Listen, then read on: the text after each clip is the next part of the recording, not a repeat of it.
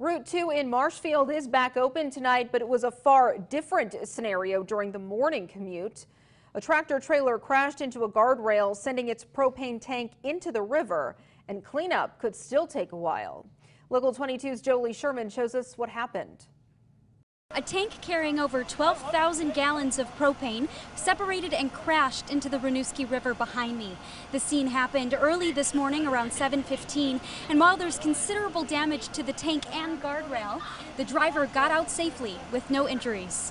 Though the tank was punctured, Marshfield Fire Chief says not much leaked into the river. Minimal, teeny, a pint maybe out of 12,500 gallons.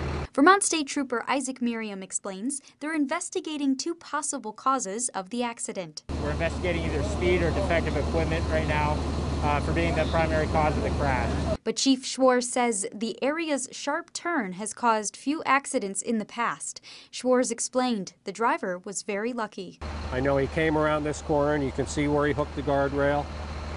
Trailer went over the bank, released from the tractor, fortunately, otherwise he would have been down there with the trailer.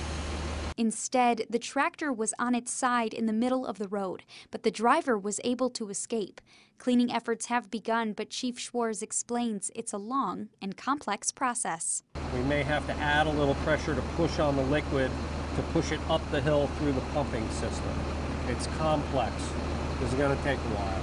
Several agencies were at the scene, including the Department of Motor Vehicles, Fish and Wildlife, and the state hazmat team. The crash closed down 7 miles of Route 2, but now it's open. As for the truck driver, he got out unscathed, prompting Chief Schwarz to call it a good day. That's a good day and nobody gets hurt. In Marshfield, Jolie Sherman, Local 22 News.